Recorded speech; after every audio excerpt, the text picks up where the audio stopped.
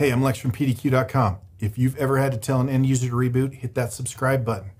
I'm going to take you through what you need to do as soon as you get yourself in enterprise mode, how to get your AD sync up and running. That is Active Directory sync to get new machines and your machines on your network into inventory. It's actually very, very simple.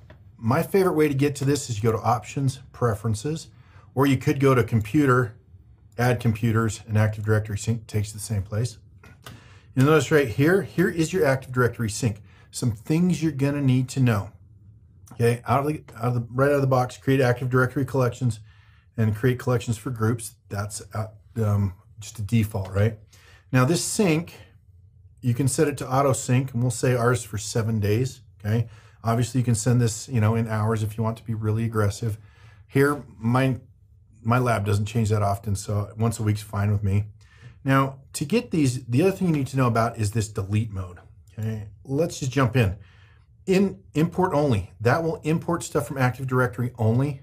And if, let's say, you retire a machine and delete it from Active Directory, it's not going to get deleted out of inventory. So you're in charge of deleting old stuff out of your inventory.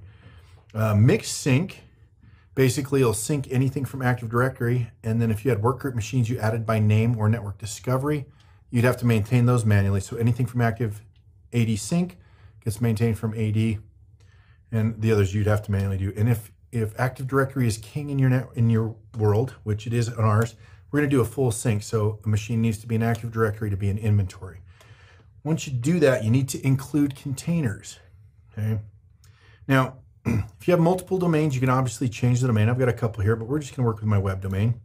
Okay, and you can see here is the tree. Now I can grab a sub of this, any of these individually, or I can grab the top level and include the subtrees. I want all the machines, so I'm going to grab them and give it an OK.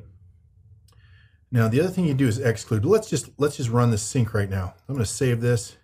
We're going to say sync now, and there you go. I went from 1 machine to 48 machines that quickly, and you'll notice it's automatically starting a scan on there. And you start noticing some things here. Obviously, computer details, Active Directory.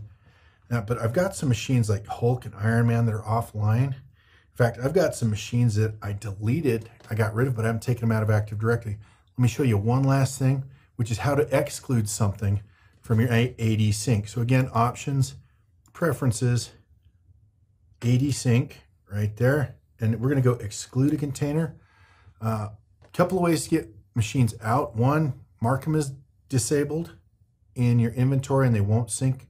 I'll show you that checkbox. Or I'm excluding, and I'm going to exclude any computers in the web old.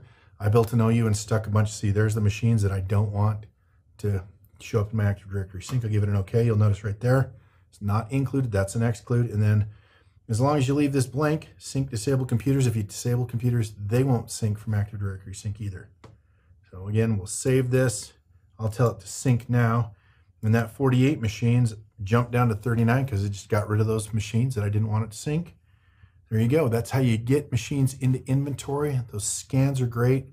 We got a lot of great videos on, scans, dynamic collections filtering, and that. Check them out. They're on our our YouTube channel. And hey, thanks for watching. I'm Lex from pdq.com.